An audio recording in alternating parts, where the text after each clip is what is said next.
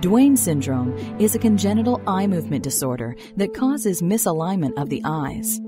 We diagnose Duane syndrome just as we would diagnose any other form of strabismus. Usually the parents will either see the eye crossing, or what sometimes is noticed in patients with Duane syndrome is that they may walk with their head turned to the side, say like this, because that keeps the eye away from the weak muscle.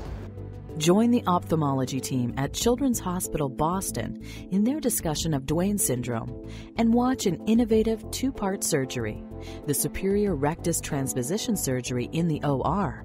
What you try to do in a transposition surgery is take a force that's existing in the eye, that's moving the eye up or down, and translate some of it over to the side, simply by moving the muscle over.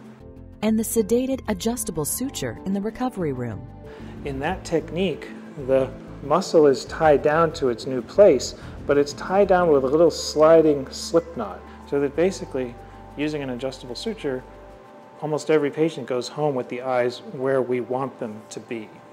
Children's Hospital Boston is one of the few hospitals performing these procedures on children. Learn about their multidisciplinary approach and how it helps pediatric patients regain motion and alignment of their eyes. Don't miss Aligning the Eyes, live June 21st at 6 p.m. Eastern.